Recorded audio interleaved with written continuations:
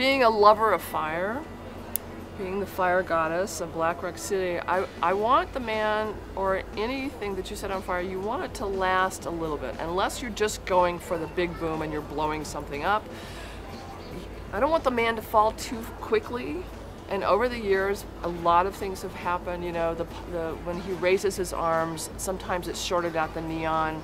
You know, sometimes the pyrotechnics have gone off early. You want it to burn enough, but you also want to bring it down. Actually transfer the fire from the fire cauldron, put it in the lumiferous, which is a gigantic lantern, and then we'll process to the Great Circle, and a little bit of that fire will be given to each one of the 33 groups. And so symbolically we're bringing the fire in, but at this point it's all electronically fired.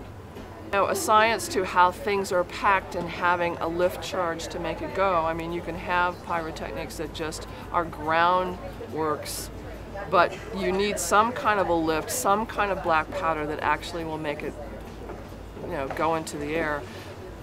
The fact that we're at 1.4 is sort of consumer pyros in a certain sense. Anything going up higher is going to have a bigger lift, so it goes higher in the air and is more dangerous. So the fact that this is closer to an audience, there's not as much lift. There's some, certainly, to stir things up.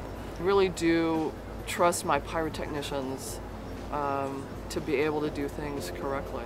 And you know, there's still some mystery to it. I've seen how they actually put the right things together to make it go, but a lot of it is very magical to me.